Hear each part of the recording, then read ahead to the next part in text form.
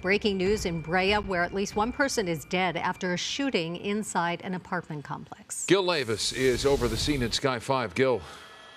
Mike and Sandra, we're over the 600 block of Tamarack Avenue. This is near Brea Boulevard and Lambert Road. Now, a short time ago, the Brea Police Department got the call of shots fired in this apartment complex. When they arrived, they found one person dead at the scene. Very little details are being given right now. We did see just moments ago a person being rolled out of one of the apartments here. I'll zoom into the out of apartment. Now, officers had to escort paramedics into that apartment with their guns drawn.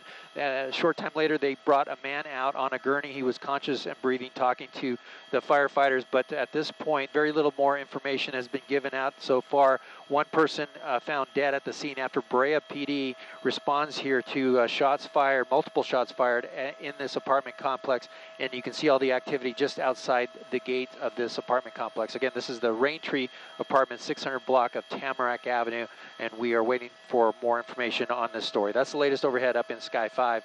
I'll send it back to you in the studio. All right, Gil, you'll keep us posted on what's going on there in Brea. Thanks for the update.